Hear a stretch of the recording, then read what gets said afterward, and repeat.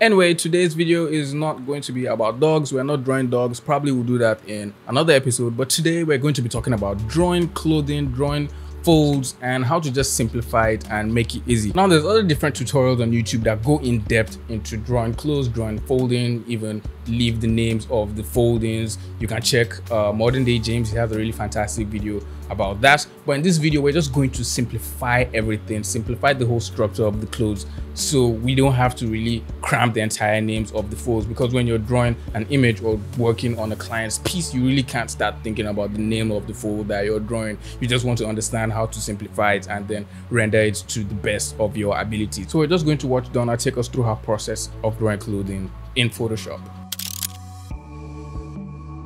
Alright, so today we're going to be looking at the work of TB Choi. She's a really fantastic artist, and when it comes to just drawing characters and drawing folds, I really love looking at her work because she just knows how to simplify the essential parts of the clothing, the essential parts of all the clothes, and then just render it according to how the forms of the character is turning.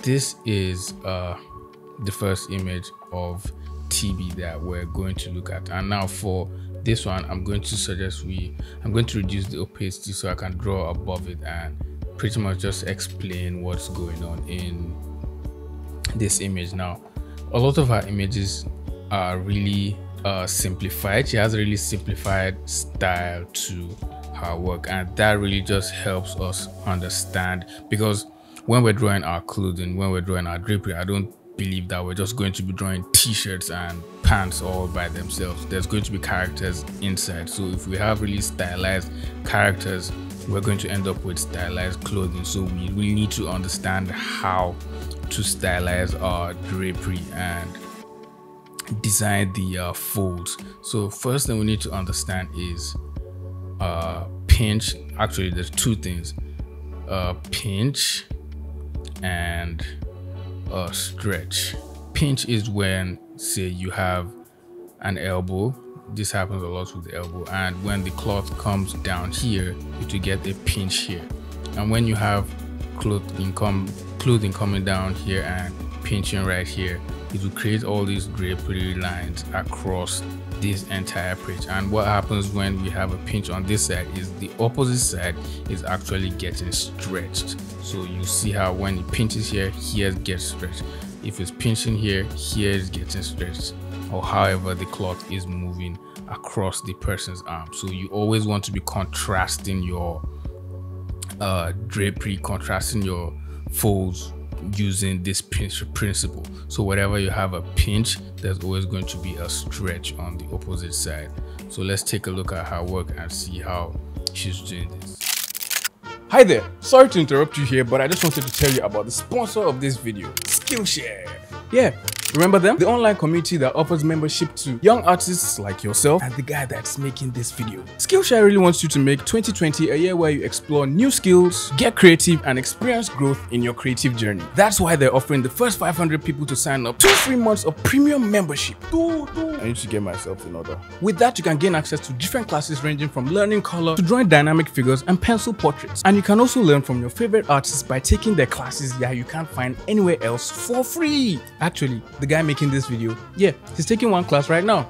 Yeah, it's a drawing class for drawing better portraits. Yeah, I saw him taking the class last night. Yeah, what's amazing is you can start the classes, stop, and continue whenever you like. Not like my college classes. So sign up now for free and claim your spot before all the seats are taken. Links in the description down below.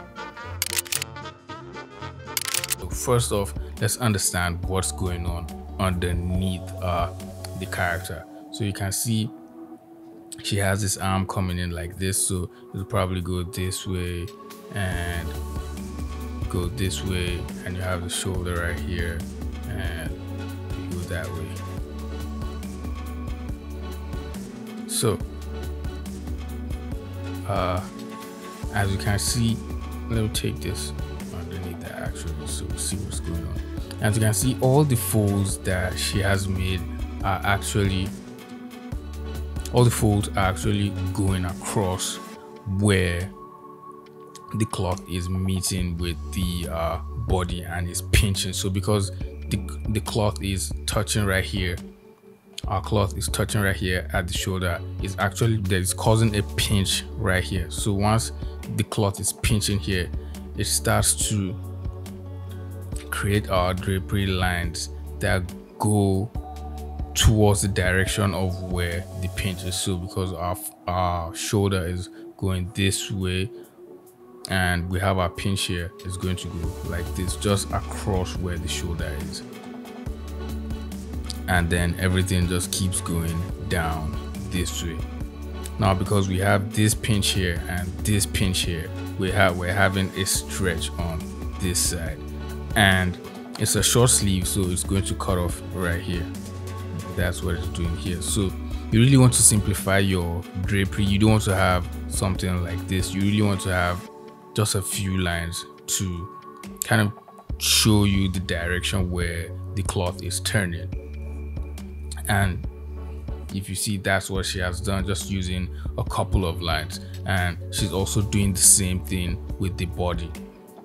You can see how these lines are going right this way across where the waistline is, and then because all this is just free cloth, it just falls down and follows the direction of where the body, it's following gravity and following the direction of the body, because this part of the body is still going around. So we have these lines going this way and the rest of the cloth is just falling down to gravity. Same thing goes with the leg. Right here is where our pinch is due to the due to that. So we have our pinch right here and it's going to create lines going this way.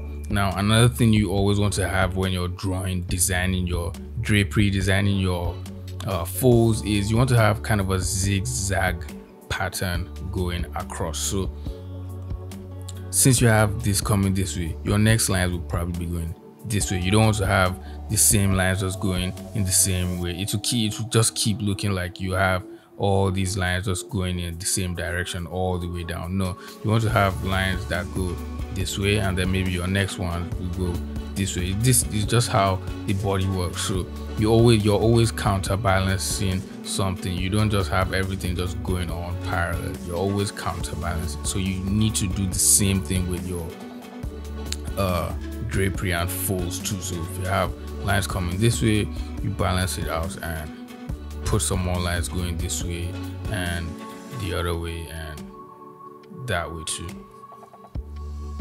So after creating your pinch here, you can go ahead and do some more lines here, create some more pinches here, and create some more pinches around where the knees are going to be bent. But because the character is standing straight, you really won't have a lot of creases around this area. So you always want to keep in mind what the character is doing, what the body is doing underneath the cloth, and then you follow the direction, follow the gesture of the body. As you can see, this leg is going this way, the character is trying to turn that way. So if the character is going this way and his leg is here, the character is turning this way, you know that the fold is going to go this way. It's going against where that character is turning. Higher clothing and folds, all the lines are just following the direction where the character is throwing her hands. So her hands are going this way out of her body, and she has her clothing line, she has her drapery just following the same direction, and then also thinking about how gravity is going to affect this part of the clothing when it's going downwards. So first off, you can see these folds are just going this way across, and then because this part of the cloth is free and this one as well, and the character is actually turning this way slightly, she's turning this way slightly, the cloth is actually going the other direction. So because she's going this way, the cloth will go this way. Now you can learn this more if you are studying animation, they always talk about this a lot. I used to read a couple of books back in the day on animation, and I found this principle. I can't remember what it's called exactly. Something about secondary animation or so. I can't remember, but it's when you're animating the clothes of a character, they're always going the opposite direction of where the character is pushing to. So that's exactly what is happening here. Because she's going this way, the clothes is going the other way, and gravity is always also still trying to pull it down. So you have this part of the cloth that's just pointing downwards, that's just going downwards because of gravity, and all the folds are just going this way. So this is how something like that will look. You have your character's hands, shoulders, character hand going this way,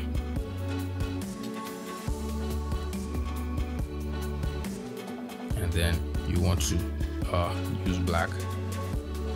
So first off, I always love to start with just drawing in where I have my pinch, and then I'll kind of start going in and just rendering where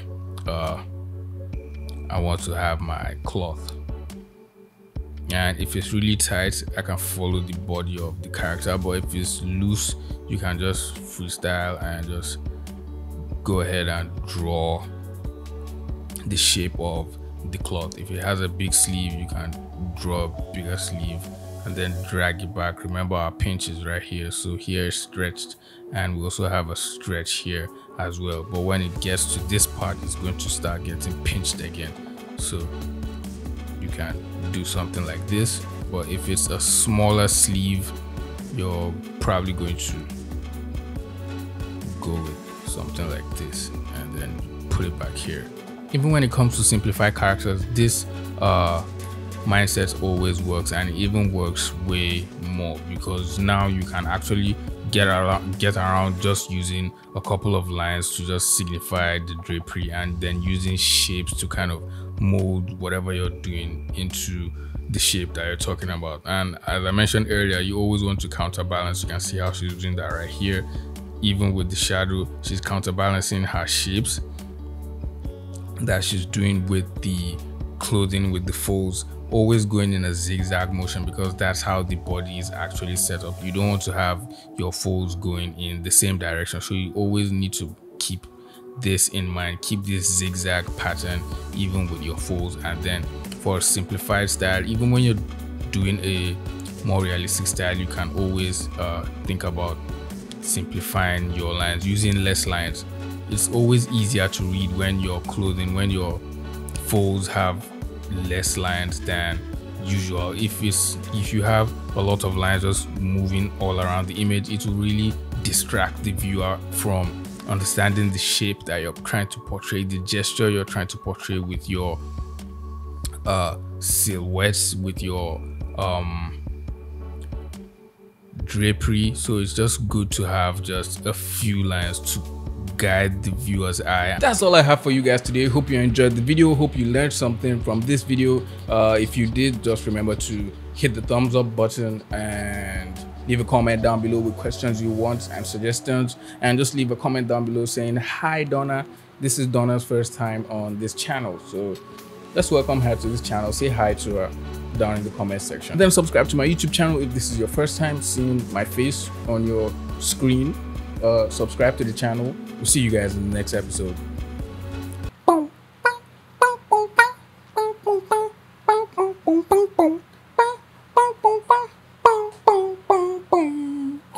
You roll up. You go to the bop, small. Yes, do best. Do best.